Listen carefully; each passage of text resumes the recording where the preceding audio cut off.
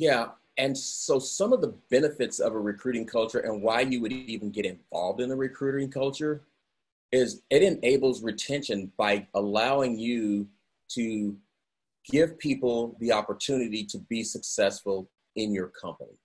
Uh, it gives us the ability to tell the company's story and to talk about the things that are successful from a career perspective for employees, but also from a business perspective where your employees are able to go out and tell the story about their own success, about the company's success, about the impact that you're having on your customers and on your candidates and on the world in general. It also increases engagement.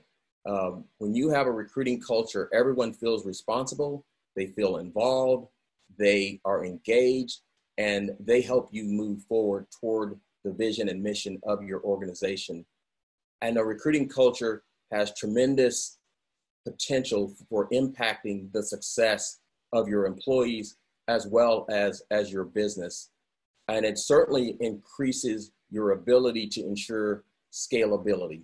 You take the focus off of a single recruiting team, or in some cases, a single recruiter, and you spread that responsibility across your organization to have that impact. And Chris, I know you've seen this at scale being with your company. Yeah, yeah.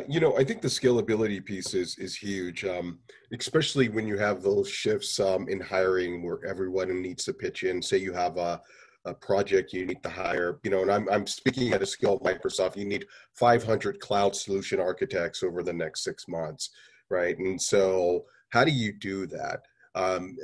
Thinking about the time it would take to actually achieve that with your current workforce, knowing that your current recruiting team in this area is probably going to hire, 25 to 30 people a month, right? So how do you achieve those economies of scale with more?